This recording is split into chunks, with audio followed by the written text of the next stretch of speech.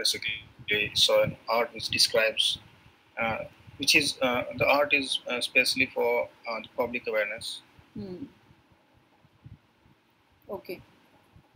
No, art is for public awareness. I got that. But so the main purpose of to seeing this art in this gallery I'm talking. Yeah, what is the main purpose of the para? As in main purpose नहीं, main क्यों है para? See, this is this guy, Carlos Ferrando. He went to this museum and he liked a picture, right? So he saw this child in a picture lifting up a wave to reveal a cluster of assorted plastic waste from polythene bags to water bottles.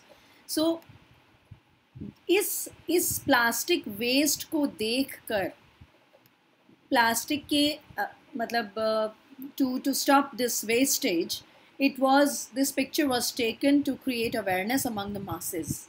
Now this made this guy angry and he was fueled with entrepreneurial ideas.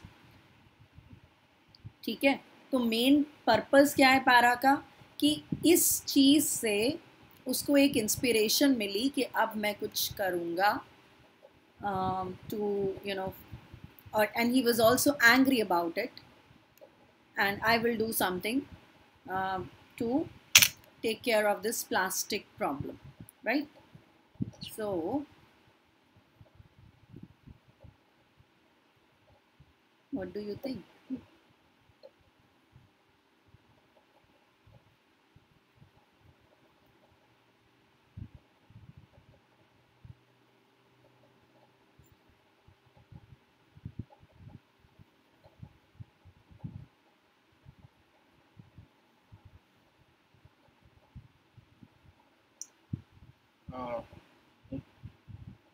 Is it a disturbing experience?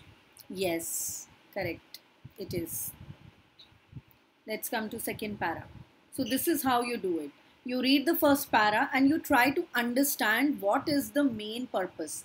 Most of the time the purpose is right here in the first or the second line. But at times it is there in the last sentence as well. So when you're reading your paragraphs, be extra vigilant of the initial sentences and the final sentences. Right? Right. So do the next one too.